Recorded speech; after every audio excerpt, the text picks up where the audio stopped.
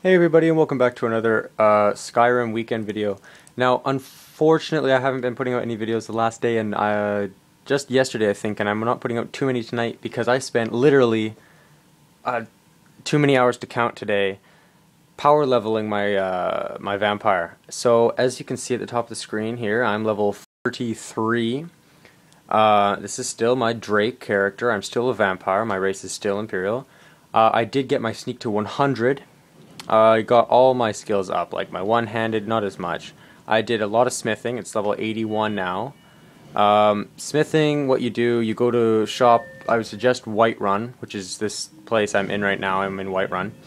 Go to the blacksmith. There's two people there who will sell you iron ingots and leather strips. Use them both. Go to the blacksmith right beside the blacksmith place. Make iron daggers constantly. Sell them. Repeat. It does drain a lot of money, but if you have money, it shouldn't be that difficult.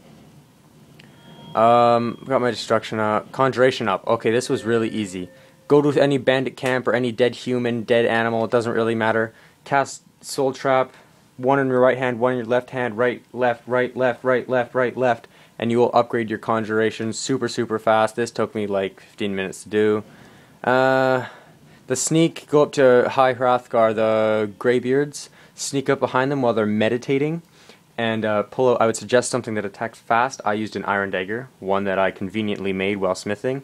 And you just slash them in the back, and they do not respond to it. They stand up, and you just get sneak skills like crazy. You get them in like every 2 or 3 hits up until like level 70, and then it's like every 5 or 6 hits until level 100. So that took me at least 15 minutes. It wasn't that hard, so yeah.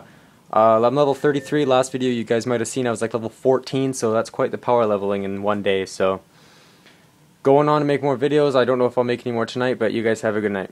Bye.